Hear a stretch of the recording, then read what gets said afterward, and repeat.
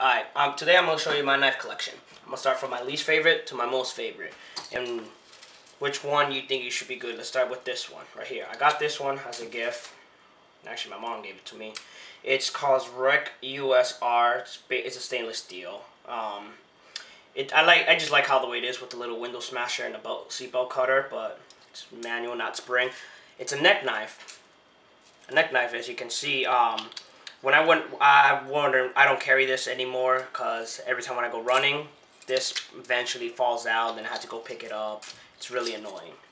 Alright, the next one is this Smith & Wesson knife. I got this one off. One of my friends gave it to me. He broke the tip. I still need to work on this one. I was grinding a new tip back on. So yeah, so I took this blade many times apart. I just use it when I go out in the woods when it comes to like digging dandelion roots out, because I make dandelion tea. Maybe I should make a video on that. The next one, this is an M-Tech knife. M-Tech is not, it's more like a cheap company. I used to carry this. I actually like this, more of like self-defense. It's a bear claw. The only thing I just don't like is that it's just too hard to pull out of the sheath. The next one, oh wait, no. The next one is this one is a Walmart knife. Just go to Walmart and you'll find this. $3 knife. It's actually good. You'll be quite surprised. I was actually surprised when I got it. I bought this the minute I saw it. The next one is the Opinel 8. The old grandpa knife, if you want to call it. It's extremely sharp when you get it. It's carbon steel, which is good.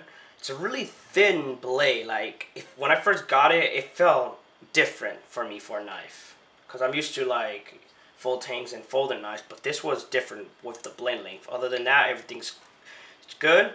When you get one, it comes with this leather sheath. When I got it, I don't know if anyone gets theirs like that. Next, I have these two other neck knives. One is another M-Tech, and the other one, it's another M-Tech, never mind.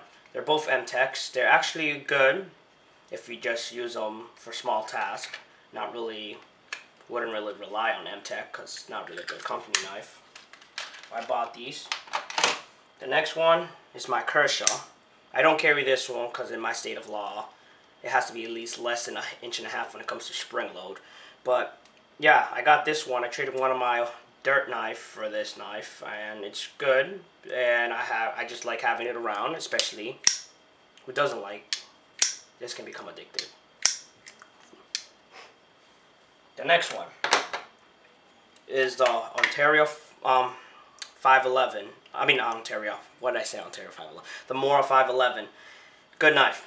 If you want to go fishing, hiking, woods, bushcrafting, and everything, it's good for it. Mine is scuffed up for using it for skinning When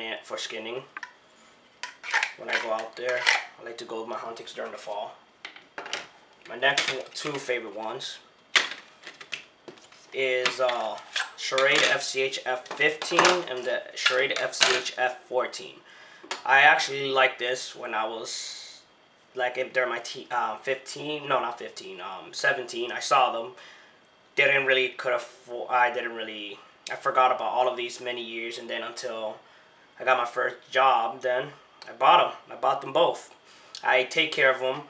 I take them with me to when I go out in the woods. This one I actually managed to cut myself on the thumb really easily. It's like bad enough you gotta get stitches, but I didn't really use stitches, so I just closed it up, healed it properly. My thumb is a little bit different. It doesn't bother me. Next is the Ka-Bar Mini. It's a good knife. The handle, it's rubber. It's like some good rubber. It's like grip, so like if you get your hand wet, it's not gonna slip. I like the size, even though I seen the full size of the other Ka-Bars. But I actually liked this one. Got this at Army Barracks for like 60 bucks. I probably could have found it much cheaper. But never used it though, cause it's more like I like to have some knives to collect, some knives just to have them there, then have me take out. And then my final knife is my favorite of all. As you can see, I bought a sheet for it. It's my BK2.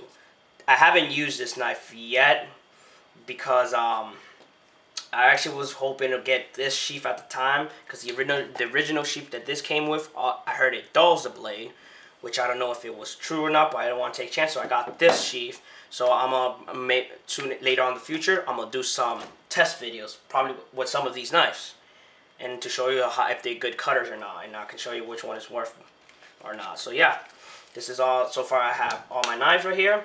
This is all I have. I hope you like my video. I hope you like what you saw. And please like and subscribe, and stay tuned for more soon.